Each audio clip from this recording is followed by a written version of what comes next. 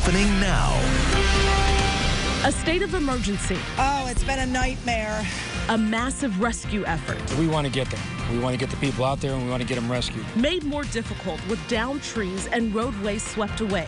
And this morning, that debris piled up on the side of the road as cleanup begins. From WSYR TV Syracuse, the local station, you're watching the Morning News.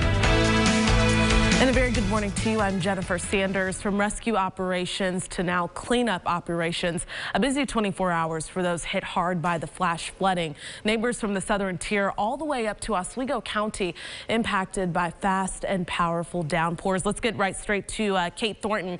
Do they have any relief in sight today? They do, thank goodness. Yes, we are expecting a much drier day. Even live Doppler 9 looks a whole lot different than it did yesterday. I'm going to break that down for you in detail, hour by hour in our Timecast, coming up in just about a few minutes.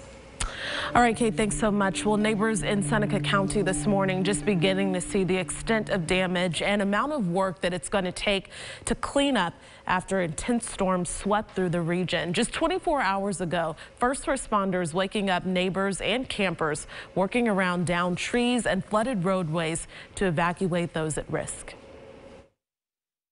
When the water has huge force, and when it gets moving, it'll take pretty much anything that's in its way with it. And some of the worst damage was at Lodi Point State Park in Seneca County. News Channel 9's Josh Martin spoke with neighbors about what was left behind. The cleanup is underway here at Lodi Point State Park. I spoke with one member of emergency management who says in 42 years on the job, he's never seen anything quite like this. In Lodi, Josh Martin, News Channel 9. And after seeing the damage at Lodi State Park and other parts of Seneca County, Governor Andrew Cuomo declared a state of emergency for most of central New York and the southern tier. That state of emergency in effect through next Tuesday. The governor says they're working with a two-point plan to not only get things cleared up, but also make sure that people are safe. The governor's advice is if you're told to leave, heed those warnings. People have a tendency not to want to leave their homes. I understand that tendency. You want to stay home. You feel safe in your home. Your home can be the most dangerous place to be. And when local officials either mandate an evacuation or suggest an evacuation, it should be taken seriously. And the governor said some first responders, including firefighters, actually became surrounded by water themselves because the water rose so quickly while they were trying to help people to safety. Well, that storm bringing a similar scene to Oswego County later in the day. Roads turned into rivers and heavy rain soaking everything in sight. At one point, the water even rushing through a home. The house is fine, it's just the basement's got about 10 inches of water. The walls are holding it up right now. You can see the flow right here and right over there.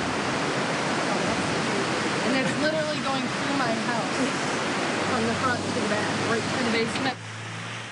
And making matters worse, this is the second time flooding has hit the house within the last 6 months. And now they're just waiting until it dries out enough to assess the damage. Parts of the southern tier also dealing with flash flooding, all that rain causing creeks and streams in areas like Vestal, Conklin, and elsewhere to overflow their banks. Broome County officials say that they had to conduct numerous water rescues. As many as 30 roads and bridges across the county had to be closed due to the dangerous floodwaters. Well, of course, if you or anyone you know has been impacted by the flooding, the Red Cross has set up a couple of shelters to help out.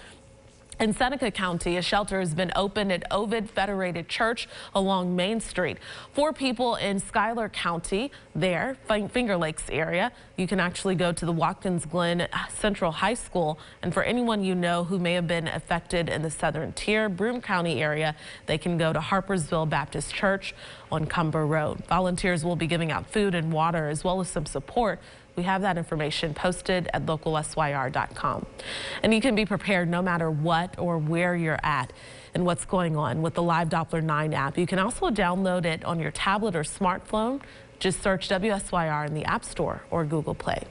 5:06 right now, a very explosive report released this week amid claims of a major cover-up of Catholic priest sex abuse dating back decades. A Pennsylvania grand jury report says that clergy from 6 dioceses spanned decades, and the investigation claiming more than 300 priests sexually abused more than 1,000 children.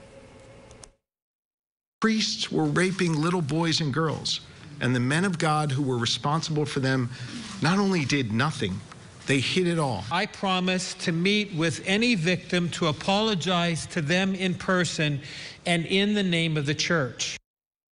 2 priests have been charged, but in most cases, the alleged abuses are either dead, the abusers are either dead, or the case cannot be prosecuted since it's past the statutes of limitations. Well, a tough day for students in Parkland, Florida. It's the start of a new school year at the Marjory Stoneman Douglas High School. 6 months and 1 day since the February 14th mass shooting killed 17 students and staff. The building has been freshly painted and the hallways there are new, and newly installed 20-foot tall fences have been put in place. Those fences are covered with banners saying MSD strong and Parkland strong. The building where the shooting happened is now closed. Well, time now is 5:07 back here to Central New York. A much drier day, Much Kate. drier today. Now, Good it's not news. going to be a 100% dry day. Okay. We're not advertising that. We are going to be at risk for some of these spotty storms. And unfortunately, I do think we got to watch out for northern Oswego County because we have a front to the north. Some of these showers could be near that area, and they certainly do not need any more rain. So we're going to watch that very closely, especially later on tonight. All right, coming up here on the Morning News, when it comes to healthy foods, you may think if some is good, well, more must be better, but not so fast. Coming up at 5:14, Consumer Reports says it's actually possible to get too much of a good thing. You're watching the Morning News.